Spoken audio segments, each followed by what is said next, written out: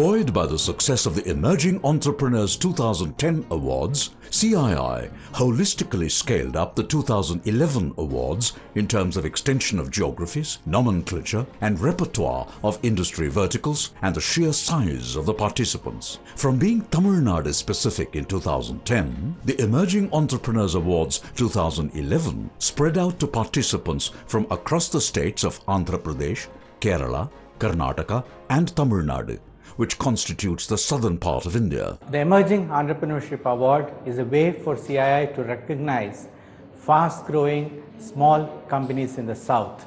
The range of verticals chosen were as diverse in span, varying from telecom, travel and tourism, hospitality, IT and ITES, heavy engineering to media and entertainment, food and beverage, healthcare and pharma, covering almost the entire gamut of the manufacturing and service sectors. In this context, we envisage this award where we would recognize and encourage entrepreneurs by showing that there are many success stories in India, they can be replicated. As many as 200 applications were received and 36 entries were shortlisted for the final round of scrutiny.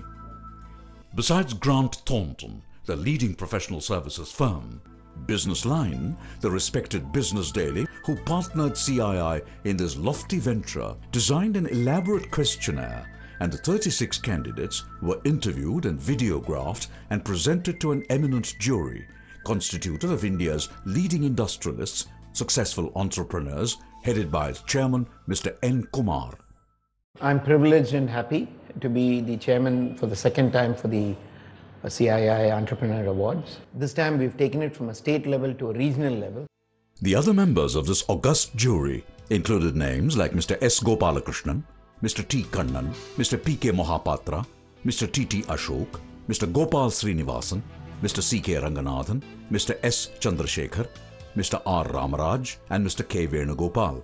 Meeting at the boardroom at the CII Chennai premises on the 23rd of February 2012, the jury carefully scrutinized each candidate, basing their judgments on the parameters of innovativeness of the venture, scalability of the project, the uniqueness and approach in technology, besides financial feasibility, credibility, and its ability and value in improving the quality of human life. So I believe that these awards do three different things. The first is that they very rightfully recognize these entrepreneurs and give them that rocket fuel of public recognition to go higher, faster, swifter. The second is they become role models. And the third reason is recognizing small businesses, finding out what makes them succeed, what makes them tick, as well as what help they need is very, very important to the very core ethic of CII. The aspect of the project being environment friendly also played a predominant part in the choice of the winners.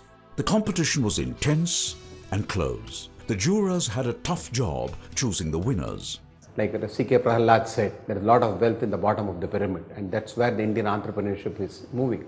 After hours of deep deliberation, in-depth analysis, careful consideration and comfortable consensus, the jury chose 5 prestigious participants for the coveted CII Emerging Entrepreneurs Awards 2011.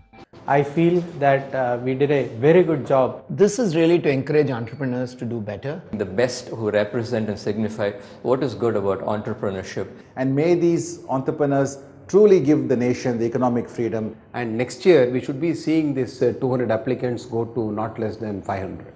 As the curtain falls on the 2011 awards, the 2012 awards version promises to be even greater.